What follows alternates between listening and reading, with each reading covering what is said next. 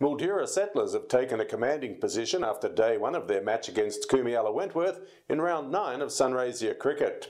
Choosing to bat first at the McLeod Oval, Sets compiled 4 for 262 before declaring their innings closed after 67 overs. Luke Stanbrook led the scoring with 94, Paddy Keogh made 71, and Jason Morrison and John Pratt contributed 30s before the home side stumbled to 3 for 13 at stumps, Luke Coates claiming 2 for 7, and the Blues facing a torrid time this week.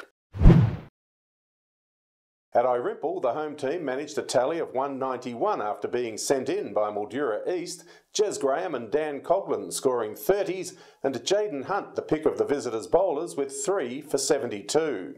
East will resume at none for 16, still with a fair bit of work ahead on day 2.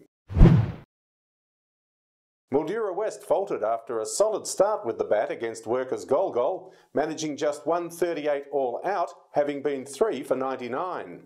Opener Ben Hallam anchored the innings with 63, Will Parsons next best with 21, while seamer Jake Albrecht bagged 6th for 70 from a 25-over stint. In reply, Workers got the wobbles, losing 3 for 3 before finishing on 4 for 32, but with some good batting, including Wade Hancock, still to come, there should be plenty of zest at Caramar Drive on day 2.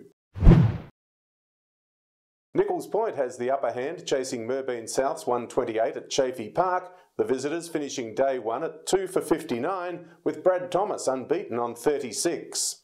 Tony Trinick's 34 was the only contribution of substance for the Saints, while Aaron Sayers and Raki Wotai both claimed 3 wickets for the Pointers.